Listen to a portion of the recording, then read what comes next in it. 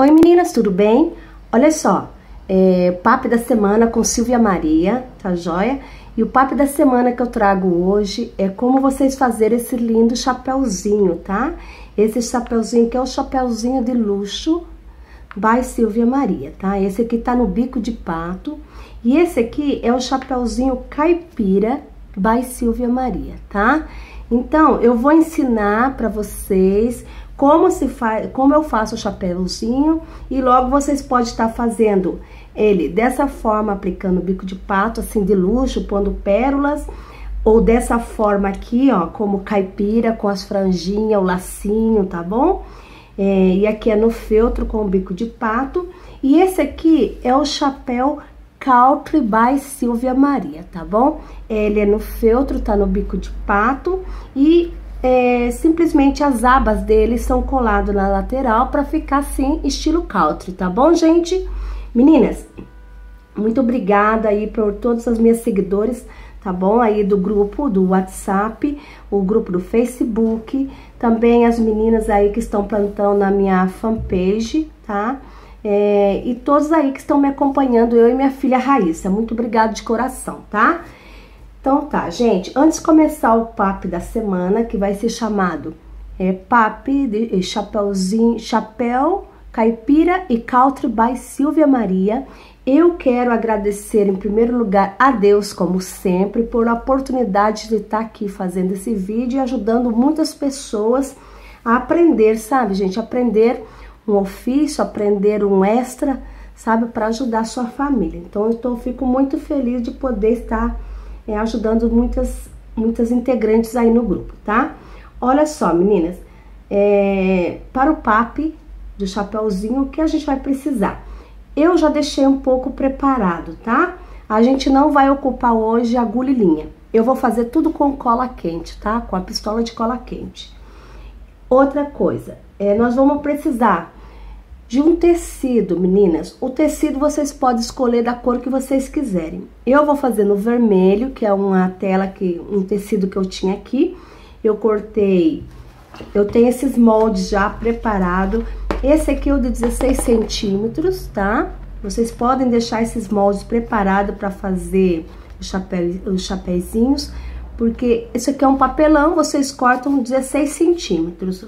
Ou com o prato, vocês medem quanto tem do centímetro do prato, faz o círculo e recorta. E outro, esse aqui pro chapéuzinho, 8 centímetros, tá? Ó, então, um de 16, um de 8. Com o molde de 16, vocês vão cortar um círculo, né? Com o molde, que seria esse, no caso. Ok, gente. Com o círculo de 8 centímetros, eu vou fazer tudo no feltro. É uma maneira diferente que eu descobri, porque o chapéuzinho, muitas fazem, cada um faz de sua maneira e cada um fala de uma maneira, gente. Então, o chapéuzinho tem muitos integrantes no grupo que fazem e cada um faz de sua maneira. Eu vou passar o by Silvia Maria. Olha só, com o círculo de 8 centímetros, vocês vão cortar 2 feltros na cor que combine com o seu tecido, tá? Aqui eu cortei 2 vermelhos. Logo eu explico por que eu vou fazer no feltro. E esse feltro é para fazer o acabamento final, tá? Já deixei tudo preparado.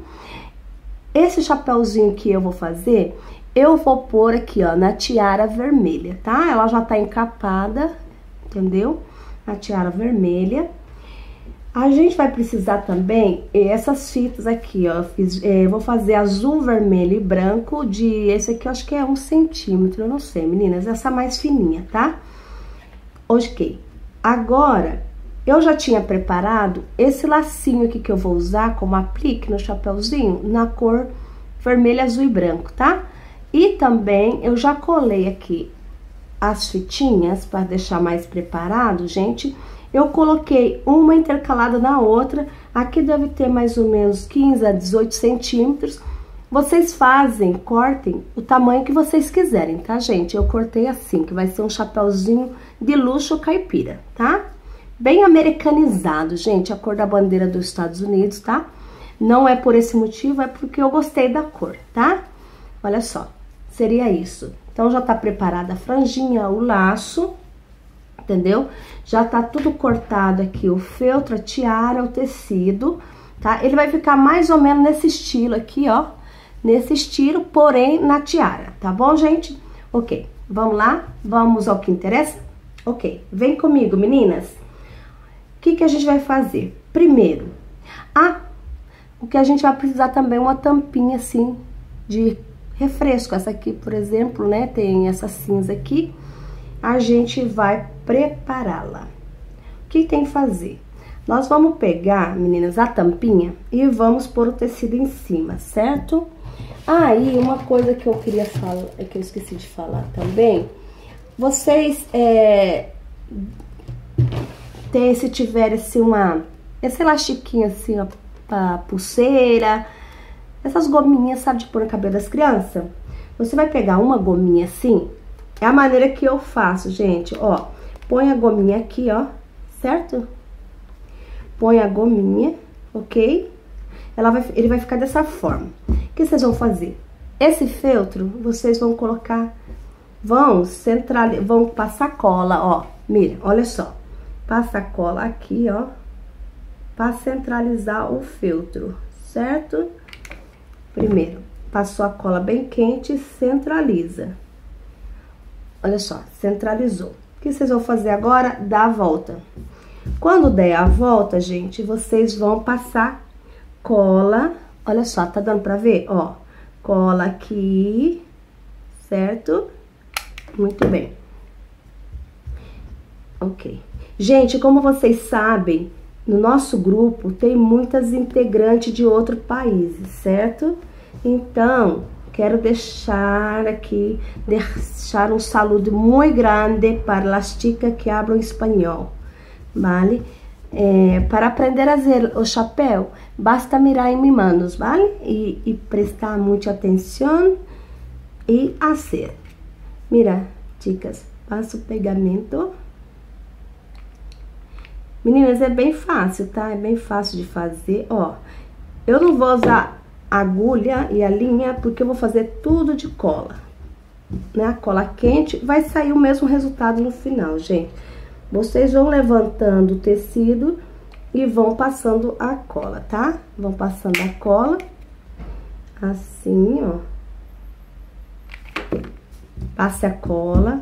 A hora que vocês verem que tá todo colado, vocês vão virar, tá? No que vocês viram, gente, vocês vão tentar fechando aqui, ó, vai fechando, tá? Com bastante cuidado, ó, vai arrumando. Vocês têm também como fazer com agulha e linha, gente, tá bom? Eu tô fazendo assim com feltro pra vocês saberem como eu faço o country. Porque se você faz aqui com papelão, ele não dobra, certo? Então, gente, eu tô fazendo dessa maneira já pra lhes ensinar, né? Mostrar mais ou menos os 3 papos. Esse aqui é o mais ou menos de luxo, né? Que a gente vai fazer meio caipira, luxo, caipira. Que legal, gente. Ai, gente, tô tão feliz. Tanta gente, tanta coisa acontecendo, sabe? Tenho feito sorteios aí, as meninas estão bem animadas, sabe? Isso faz com que a gente se anime cada dia mais. A você que tá chegando agora no canal e no grupo, seja bem-vinda, tá, meninas? Gente, continuando, olha só. Vocês vão fechando com a cola, certo? Ó, fechou, ok? Terminou de fechar.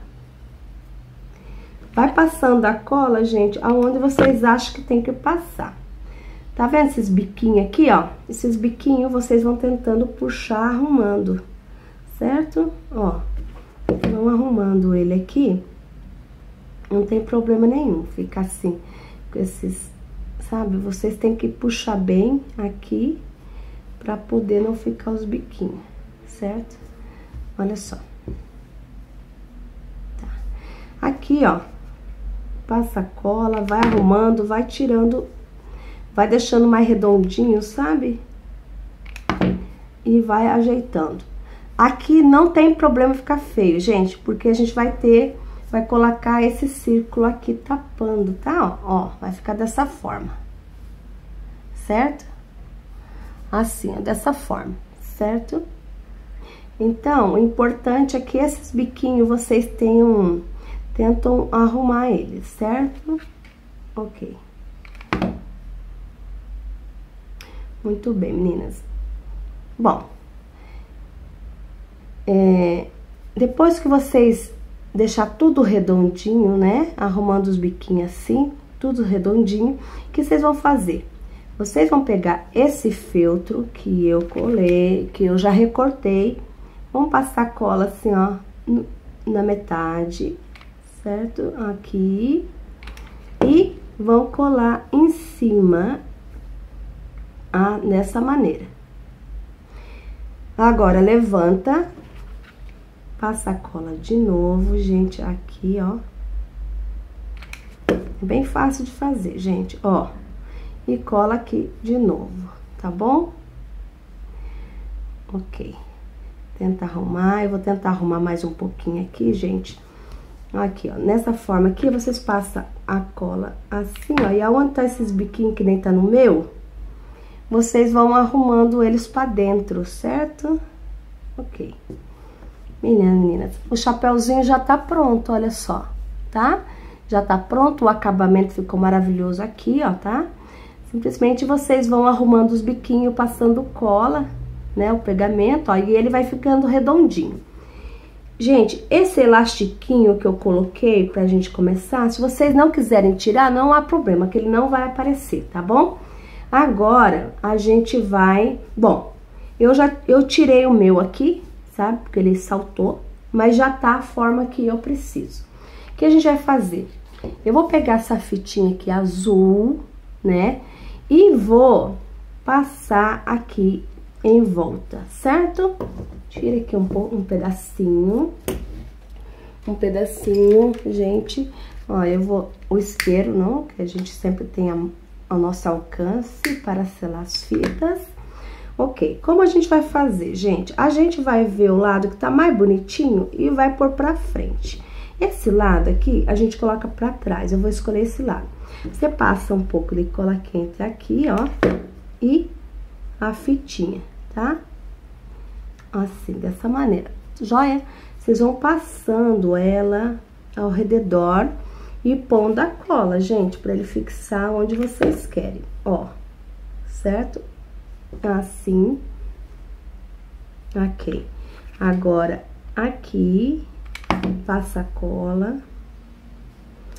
Gente, esse chapéuzinho fica muito bonitinho. Vocês podem fazer eles xadrez, vocês podem fazer eles combinando com um vestido, a cor do vestido, né? Que nem eu fiz esses outros aqui xadrez, ó, que é mais caipira, né? Mas o xadrez tem que estar combinando com o vestido da criança, né? Então, tem como vocês fazerem várias opções. Ok, gente, já coloquei a fita. Agora, a gente vai já colocar o enfeite, né? Que é o enfeite que eu já tinha preparado. Que é essas fitinha de 15 a 16 centímetros, das fininhas, ó. Então, você vai intercalando as cores que tem no seu chapéu. Eu já tinha esse lacinho, então eu intercalei as 3 cores. Você vai pegar, né? Ó, quando você corta as fitinhas, você vai colando uma sobre a outra, intercalando as cores. Agora, aqui, você primeiro cola a fita nessa maneira assim, gente, ó. Certo? E agora, em cima da fita, você vai pôr o lacinho pra tampar, gente. Ok. Passa bastante cola e, ó, colou. Joia? Olha que graça, gente, que charme. Ficou muito bonito, olha. Certo? Ó. Oi, perdão, gente. Às vezes eu saio da câmera, mas logo eu me volto. Olha só. Muito fácil, ó. Já colei, já tá todo preparado, né? Já tá. Se vocês quiserem, pode estar pondo pérolas também, né? Cada um faz o enfeite da sua maneira. Agora, gente, vamos pôr na tiara. Vou pôr essa aqui na tiara assim, ó. Vai ficar maravilhosa, certo? O que vocês fazem? Vocês vão medir mais ou menos uns 4 dedos da tiara aqui. Então, o chapéuzinho vai ter que terminar a aba aqui, certo? E esse lacinho vai ficar na lateral dessa forma aqui, ó, gente, tá? Então, vai ficar mais ou menos aqui, ó. Um pouquinho mais em cima, né? Ok, agora eu vou fazer assim. Eu vou pôr aqui, aplicar na tiara a cola quente, ó. Vocês aplicam aqui. Aqui, certo? E logo põe aqui o chapéuzinho centralizado, gente, o lacinho pra baixo, certo? Ó, já. Já está centralizado, gente. Olha só. Que gracinha que ficou, né? Eu acho que aqui ainda falta alguma coisa. Eu já vou ver o que pode ser feito aqui, tá? Eu tenho umas... Olha só. Aqui está. Gente, o passo a passo é fácil. Vocês notaram como é muito fácil fazer esse chapéuzinho, né? Com feltro. Eu não usei papelão.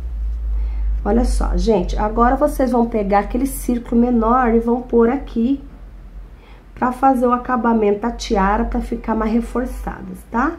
Olha, é muito fácil. Vocês centralizam, passa a cola e... Ó, colam a primeira parte, tá? Vira aqui a tiara, certo? Passa aqui, ó, pode passar aqui também. Passa em torno do círculo de feltro. Ai, gente, eu não sei a pistola de vocês, mas a minha... Essa aqui tem 20 watts, gente. Nossa, queima demais, ela é muito forte.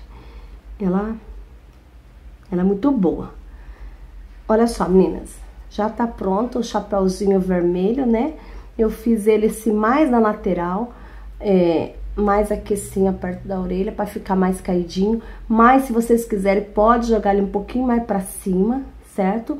O que pode ser feito aqui também é fazer um franzidinho, alguma coisa, né?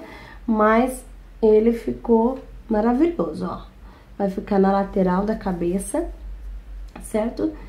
E aqui, se vocês quiserem, pra ficar mais charmosinho, pode pôr em volta, assim, outra fita franzida, tá? Aqui nas bordas, põe outra fita franzida.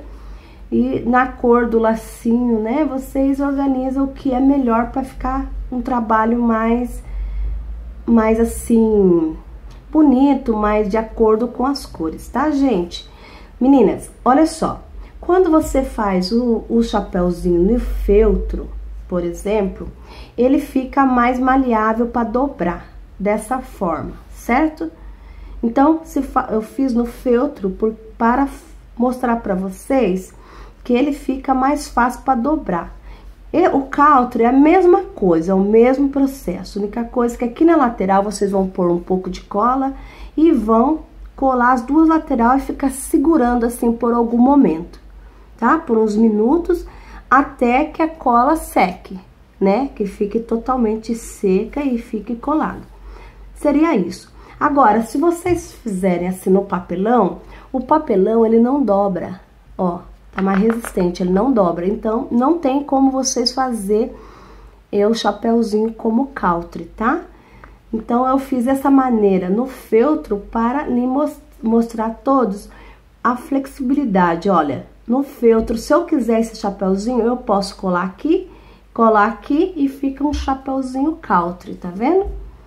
Então, eu posso usar ele de duas maneiras, né? Eu posso fazer ele usando ele country, como usando ele de aba reta, tá joia, gente? Meninas, eu não sei se vocês já viram as fitas, aquelas fitas que fica toda enroladinha assim, sabe? Toda enroladinha. Eu vou fazer daqui uns dias o passo a passo da fita. Daquelas fitas enroladinhas, mas é muito fácil. Se vocês querem colocar aqui, deixar tudo enroladinho, sabe? Vocês pegam essas fitinhas, enrola num palito de madeira, palito de churrasco. Numa ponta, vocês colam um prendedor de madeira e no outra ponta, outro prendedor de madeira. Vocês fazem vários palitos, certo?